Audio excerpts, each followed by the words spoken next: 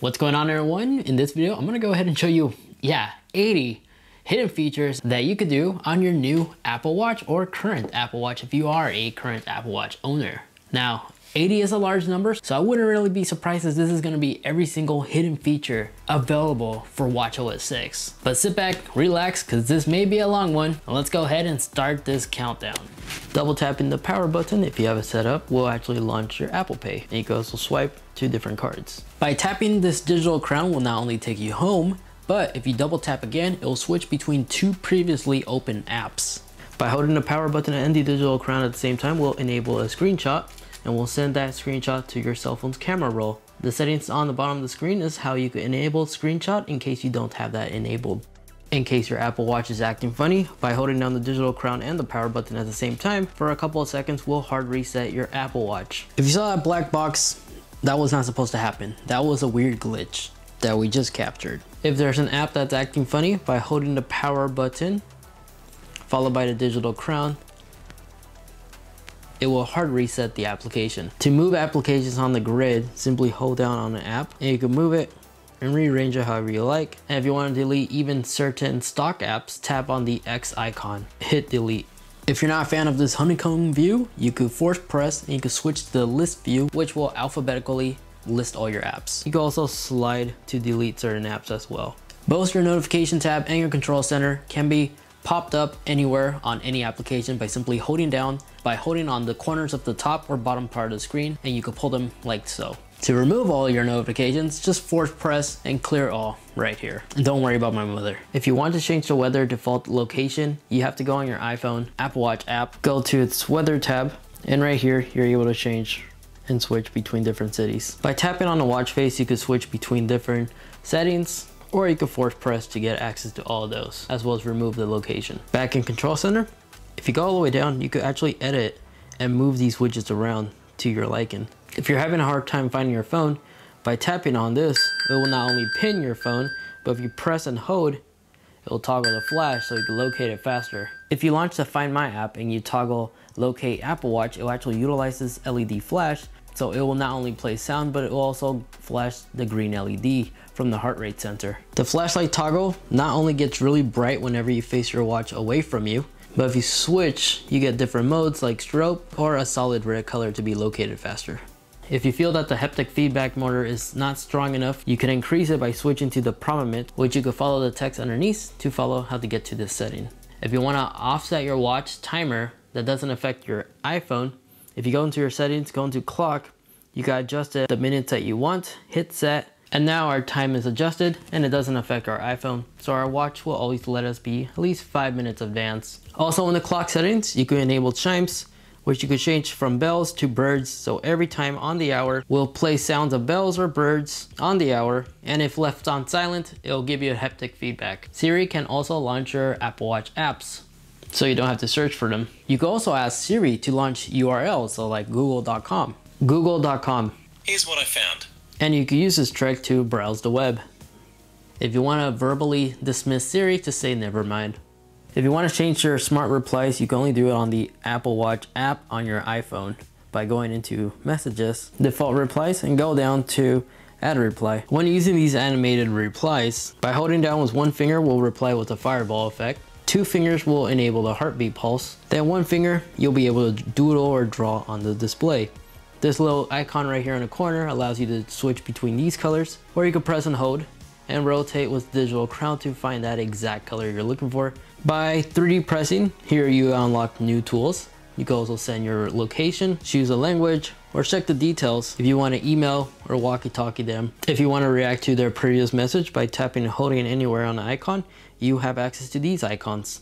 If you wish to see the timeline, just slide like so. By paying with Apple Pay, you can actually use the digital crown to adjust the money amount you want to pay. When using dictation to send a message, if you tap the screen, it will quickly send the message right away. Back on the Apple Watch app on your phone, if you go down to messages, here you can actually change the transcript to audio or transcript or audio. No matter what page or what app you are in, if you tap the top part, it will automatically always take you all the way back on top. If you want to do handoff mode to continue where you left off on your Apple Watch, but to your iPhone, by unlocking your iPhone and opening up multitask, down here, you tap on this It'll take you exactly where you last left off on your Apple Watch. When receiving a phone call on your Apple Watch, just cover it. It'll set it to silent across all your other Apple devices. If you receive a notification or a phone call and your Apple Watch is left unsilent, as soon as your watch rings, when you cover it up and you continue holding it for a few seconds, it's gonna give you a haptic feedback. And if you look back, it automatically switches your Apple Watch to silent, as long as you have the setting underneath enabled. By rotating the digital crown, you can actually take a quick peek of the watch face. If you're paired and listening to headphones that have active noise cancellation or transparency mode, by going down here, you can actually switch between those different modes. Siri can also switch between those two different modes. If you say, switch to transparency mode. If you're not a fan of the list view that the calendar app gives you for a day, you could 3D press and you get more options like list. This Earth watch face actually has 3 different watch faces. So not only does it give you a globe look, but you can actually rotate the digital crown to see how the Earth will look like in the future. But if we go in and customize this watch face, you can change it to the moon or the solar system. If you change it to the solar system and you tap on the screen, it will line up all the planets like so. If you own a Nike Watch Edition Apple Watch, the Nike watch faces, if you tap on the Nike logo, it secretly is a shortcut to the Nike Club app. The watch faces listed on the bottom, these watch faces actually support a monogram, which allows you to change the text to anything that you like, which you can find by going on the Apple Watch app, go down to clock, go down to monogram, and here's where you can add some text.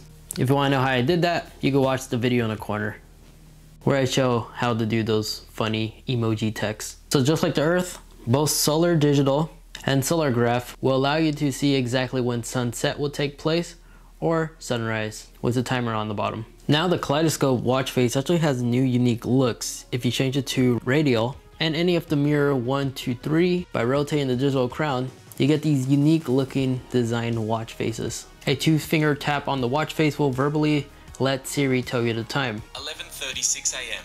If you do this to the Mickey Mouse or the Minnie Mouse watch face, by doing the same thing, It's 11:36. both Mickey or Minnie will tell you the time with their voice. If you want to rearrange these certain Apple Watches, you could do this. You may also do the exact same thing on your iPhone. If you want to transfer the call that you picked up on your Apple Watch, you can just pick up that device and just go to the green icon. It will automatically switch, and you can do this vice versa. If you're typing up a number on the keypad, you can actually swipe to go back in case you messed up, instead of hitting this red arrow on the corner. By launching the camera app, it will automatically launch the camera app on your phone. And if you have an iPhone that has an ultra wide lens, by zooming out, you have access to all those 3 lenses. By force pressing, you'll also unlock new tools, so you can flip the camera as well. Unfortunately, if you want to switch from photos to video, you have to manually go on your phone and do it manually here, but it will adapt and show you that right here on the display on your Apple Watch. By force pressing, you also get additional options. Whenever you see a red dot on top of the screen, that means you have notifications. If it's showing yellow like this one, that means the walkie-talkie app is enabled. Arrow icon, that means you're following directions on maps. A green is indicating call. The moon, do not disturb. This is airplane mode. Audio means audio controls are enabled. You're playing audio somewhere. And the workout means the exercising app is currently running. And by tapping it, it will automatically take you to that application. If you don't want your Apple Watch to mimic whenever you enabled airplane mode or do not disturb mode, back in the Apple Watch app, if you go into general and you select either do not disturb or airplane mode, here you can actually disable mirror iPhone. You can do it on both of them. You have to individually do this on those 2 different modes. On the Apple Watch app, if you go to the music tab, by tapping the plus icon, by selecting playlist, music, or other genres, you click on the playlist, tap the plus, and then that playlist is going to be installed on the internal storage of the Apple Watch. So you don't have to have your iPhone nearby if you want to listen to that playlist. If you find the text to be too small on the Apple Watch, by going into the settings, go to the display and brightness. Down here, you can actually adjust the text size. If you're low on batteries and you want to preserve as much battery as possible, by going into your control center, go down to the percentage battery. Right here, if you slide, this will enable power reserve mode. If you proceed, your Apple Watch will now only be able to tell you the time. And if you want to get off this mode, simply just hold down the power button until the Apple logo reboots itself. Also in the battery life percentage tab is where you can see the paired headphones battery life percentage as well. When measuring your heart rate, if your Apple Watch is equipped with the ECG sensor, by tapping and holding on the digital crown, it will accelerate the measurement speed. So now it's doing it by every second. When you start a workout, you can bypass the timer by tapping on the screen. Unless you're older than 65, Fall detection has to be manually enabled by just going into your settings to go to the SOS tab and enable it right here. And on top of that, you can also enable the side button to also be able to slide to call SOS. So if you hold the power button and continue holding, there's a 5-second timer you could automatically enable by holding it down for 5 seconds as you just saw. Then if fall detection or SOS is triggered, your Apple Watch will not only get a hold of emergency dispatchers, but will also contact everybody on your emergency contact list by sending them an exact location that gets automatically updated by the second.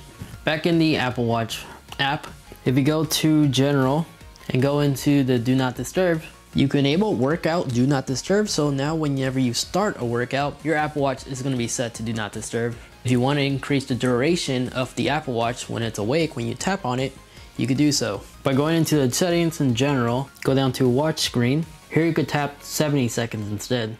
If you don't like to constantly be asked to enter a passcode whenever you put on your Apple Watch, by going in your Apple Watch settings and going to the passcode section, here you can actually have it enabled so that your Apple Watch gets unlocked whenever your iPhone is unlocked while you're wearing it. You can swap the multitasking dock from recent to favorites by simply going in your Apple Watch app, go into docks, and you can select favorites. And by tapping edit, you can add it like so and rearrange it however you like. If you want your on-screen notifications on your Apple Watch to hide sensitive information, if you go to the notification tab, you can enable notification privacy. If you have an always on display Series 5 Apple Watch, and if you have some sensitive complications like appointment meeting stuff you want to hide from the watch face, if you go on display, tap on always on, and right here you could enable it so it hides sensitive complications. And this also includes your activity. So when I cover this, the information down here is blank. I'm sure we all agree the breathe reminder can be annoying. So if you go here into the breathe app, you could turn it off entirely. When you dock your Apple Watch to charge, by tapping on the lightning, it will actually show you the exact battery life percentage instead. With nightstand mode enabled, whenever you set your Apple Watch down sideways like so, it will actually display the time. And if you tap on the surface or any small movement, it will automatically wake up the screen. When checking your emails on your Apple Watch, if you 3D press, you could flag them right here or trash them. Or you could also slide to flag, trash, or archive. And if you don't like having all these different mailing options over here on your Apple Watch, you could also edit it. If you go all the way down, you could check mark the ones that you want and don't want. Inside the new calculator app, you could 3D press to switch between percentage or the tip function. And by entering a number and you tap tip, you can use the digital crown to divide it between how many people you have. And if you're ready to unpair your Apple Watch, go into the settings, General, go all the way down to reset, and erase all contacts and settings, and just follow through. You no longer have to go on your iPhone to unpair it. And there we have it, folks. Holy cow, that was truly a long list. I really do need more coffee after that. If you guys enjoyed, make sure to leave a like, get subscribed. I normally don't ask for these, but this video did took me a long time to make. So if you can, I'll greatly appreciate it. But again, you don't have to. I really don't like forcing or begging for those type of things. Guys, if you enjoyed, go ahead and watch this video as I pretty much cover my favorite accessories for the Apple Watch. You may find some that you might like in that video. And then this video over here, that's a video of the YouTube things that you will like. Feel free to watch either or. Again, thank you so much for watching. Take care, stay safe, stay healthy, and I'll catch you guys in the next one. See ya.